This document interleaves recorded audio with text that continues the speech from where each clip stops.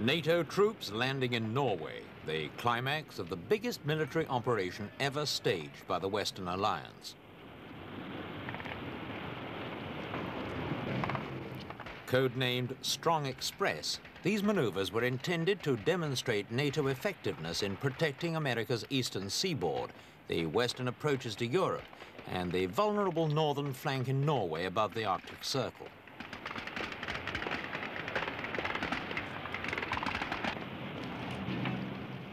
Strong Express, which lasted 2 weeks, was the first full-scale NATO exercise involving land, sea and air forces for 4 years. 64,000 men, 700 aircraft and 300 ships from 13 of the 16-member countries took part. Whilst most of the ships were deployed in various parts of the North Atlantic, 3 aircraft carriers supported the Norway landing. The spot chosen for the invasion was Tromsø, high above the Arctic Circle and just 200 miles from the Soviet border. This area of Norway is the weakest part of the NATO defense system. It's a bleak forest land with few people, but of immense strategic importance. If the Russians captured it in wartime, the benefit to their navy and air force would be immense. Significantly, they keep 21,000 mobile infantry, 300 planes, and a naval brigade stationed close to the border. The only opposition is 1 Norwegian brigade, and so defense of the area depends on timely help from outside.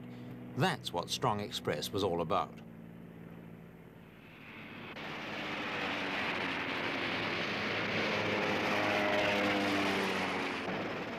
The amphibious landings at Tromsø were an impressive demonstration of NATO efficiency and mobility.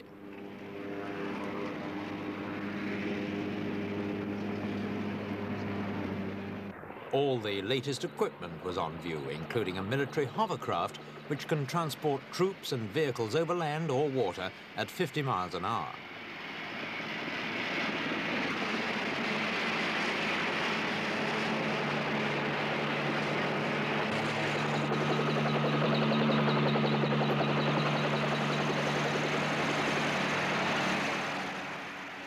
For the purposes of the exercise, the NATO High Command assumed that northern Norway had been captured by an enemy, tactfully referred to as Orange. The Orange Force comprised 4,000 men of Norway's Northern Brigade. It was the first time that a NATO exercise had ever used an active opposition. The NATO troops were codenamed Blue, and it was Blue's job to recapture Norway from the imaginary Orange invaders.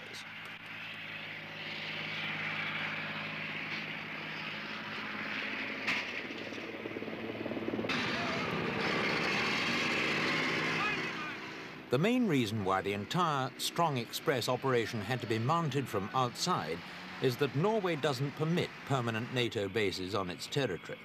Although the exercise had all the characteristics of an invasion simply because it had to come from outside Norway, the NATO forces were theoretically responding to an attack on one of their member states and therefore acting defensively.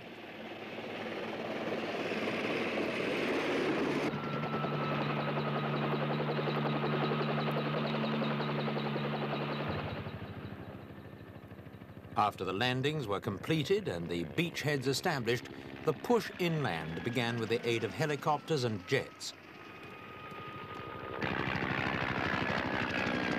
Norway is almost totally dependent on external air support because although there are 14 airfields in the Arctic zone, only 4 of these are up to NATO standards, and even these are vulnerable to the weather.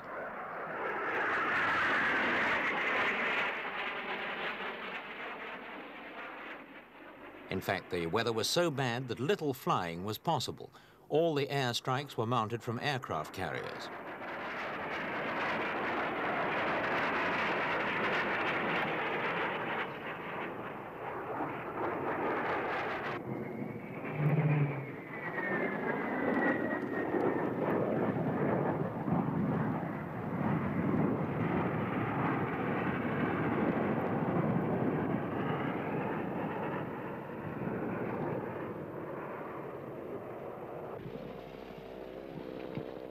On the ground, infantry and armoured units began the counter-offensive to regain enemy-occupied territory.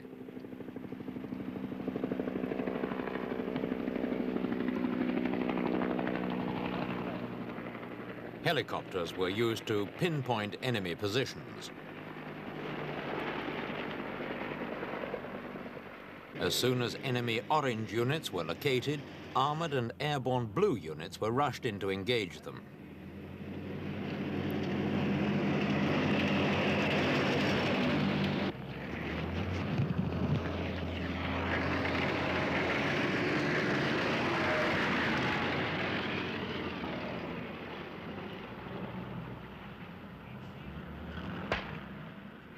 These NATO exercises are not only the biggest ever staged, they're also the most important politically, mainly because of their timing.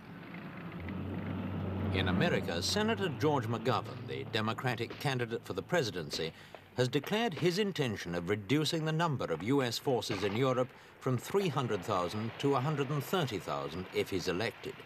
But he also says America will remain committed to NATO, believing that in the event of an attack upon a NATO member, enough American forces could be flown to Europe quickly enough to beat off the attack. It was one of the aims of Strong Express to find out how quickly and effectively such an external defense operation could be mounted.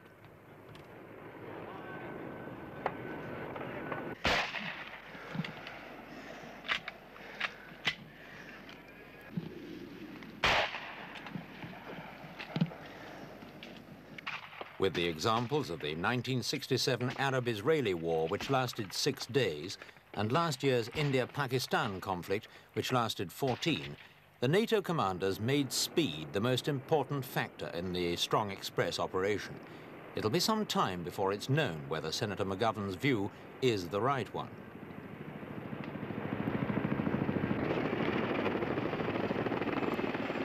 In Europe, there's concern about the future role of Norway and Denmark.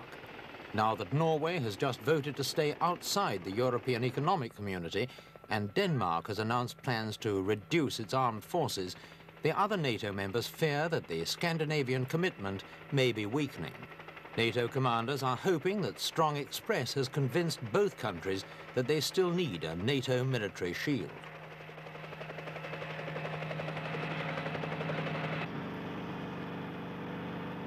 One of the VIPs keeping a close watch on Strong Express was Lord Carrington, the British Defence Minister.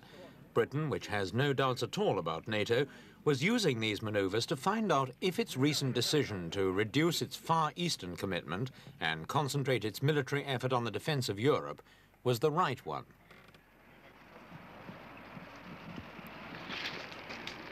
When the war games ended and the troops had a chance to relax, it was time for the politicians and the generals to decide if it had all been worthwhile.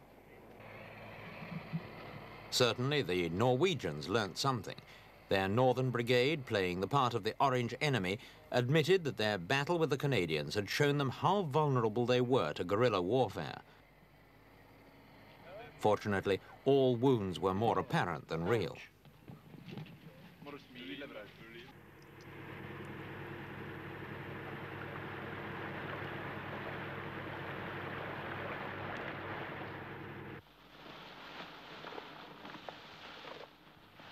Like most previous NATO exercises, Strong Express was a valuable test of communications, organization, and logistics.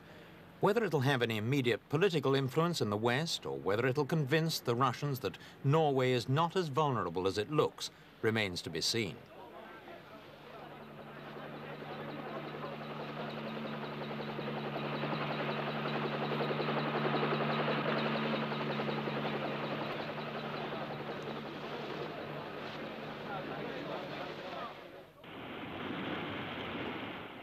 At sea, the movements of these British and American ships were closely watched by the Russians, who've shown more interest in this exercise than in any previous one. They had no fewer than 27 ships and scores of aircraft watching every NATO move. Even so, they were careful to keep their distance. But their very presence served as a reminder of the reasons for Strong Express and why NATO exists at all.